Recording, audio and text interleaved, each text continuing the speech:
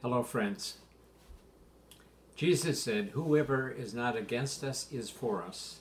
For truly, whoever gives you a cup of water to drink because you bear the name of Christ will by no means lose the reward." I'm happy to reach out to you today as a means of staying connected in developing and nurturing our relationship during this pandemic that separates us and our inability to worship together in the chapel. This is also the last week in the season of Easter, keeping alive the promise to you that Christ is risen and that we too shall be raised with him.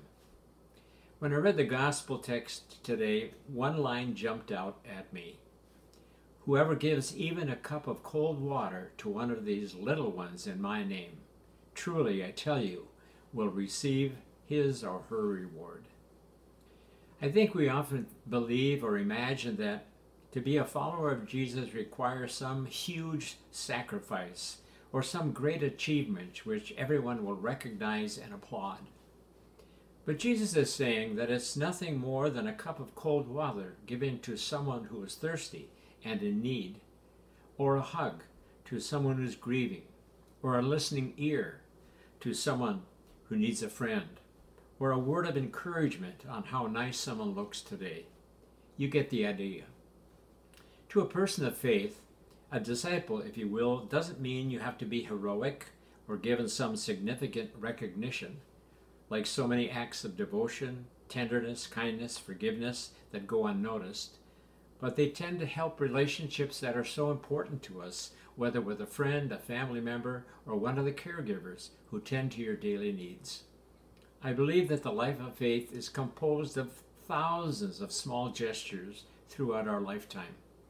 Except I should correct that expression because, according to Jesus, there is no small gesture. For anything done in faith and in love in the name of Jesus is important for the giver and the receiver, for the world God loves so much. There's an expression which perhaps you've also heard, maybe even used. To the world you may seem like only one person, but to the one person you may be the world. When I think of all those simple acts of kindness, that expression seems to be true. There's a wonderful short story called The Star Thrower, written by Lauren Isley. It's the story of a man walking along a beach, and he notices a boy picking up starfish and throwing them back in the ocean. And he comes up to the boy and says, "What are you doing?" And the boy says, "I'm tossing starfish into the water." "But why are you doing that?" "If you don't get them back in the water soon, they'll dry out and they'll die." Looking down the beach, which was filled with hundreds of starfish, the man says, "You can't possibly hope to make a difference." To the boy, but the boy responded, "To the ones I throw back, it makes all the difference in the world." Exactly. Because Jesus has promised to come in time to save all in love, to fix all the damage, heal all our hurts, wipe away our tears, we can in the meantime devote ourselves to acts of mercy and acts of compassion, whether they're small or large, not trying to save the world, but simply to care for the little corner of the world in which we live. Saving the world is Jesus' work, not yours or mine. We do what we can in the name of Jesus.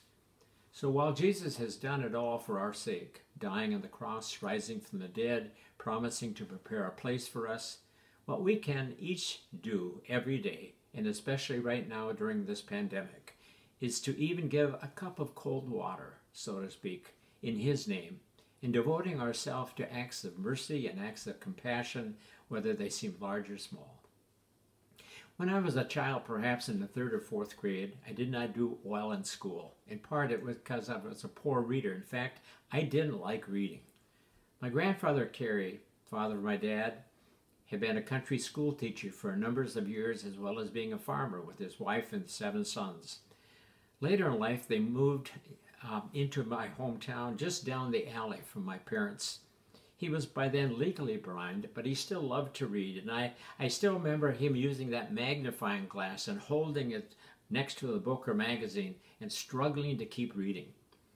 I would stop after school a couple times a week, and one day he asked me to read part of a magazine or a newspaper, I don't remember which. So I did. stumbling along at first, but week after week he kept at me and eventually selecting books suitable for me to read. I thought I was doing him a great favor, but all the while he was teaching me to read and to develop a love for reading. And I do read right to this day. I was offering him a gift, but he was gifting me in return. In a way, I thought I was giving him a cup of cold water, and I was, but in reality, he was giving me that same cup. Don't ever underestimate the simplest kindness as unimportant, for when we do what we do for one another, we do for the Lord. No kindness is too small, if given in the love and the name of Jesus. Important words at this time and always. Thanks be to God. Hear these words of prayer. When in the midst of anxiety, may we have serenity. In the midst of stress, may we have calm. In the midst of fear, may we have trust. In the midst of bewilderment, may we have assurance. When in the midst of whatever, may we know love. God loves you. I'm Chaplain Clark.